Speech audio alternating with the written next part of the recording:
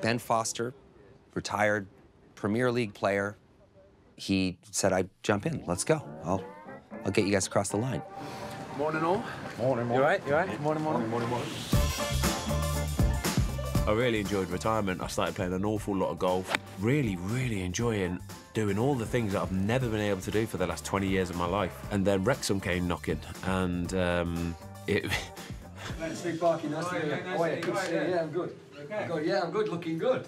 They were the team that basically gave me my opportunity to play first-team football, and that's basically where my career just lifted off from there. So initially, I owe a lot to Wrexham for what they've given me. Cool, I'll take you through a bit. Yeah. To bring Fozzie in was a case of having an insurance policy.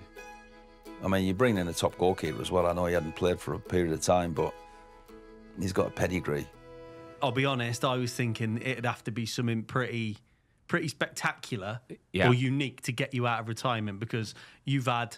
We spoke about Newcastle, and that was an incredible offer. Yeah. Obviously, you've got to expect that being non-league, it's not going to be anywhere near kind of like Premier League money or anything like that. And to be perfectly honest, I don't really need much anyway. So the negotiations, quite honestly, took about 5 minutes, didn't they? Yeah, it was the easiest conversation in the world.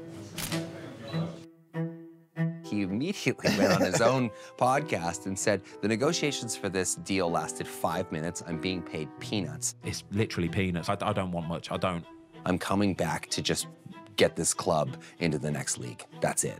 I don't need any glitz or glamour. I don't need all the nice, shiny, sparkly bits. I said the part of it for me is to try and help the team, get them over the line, get promoted. And that's what it is. It's seeing Wrexham back in the Football League.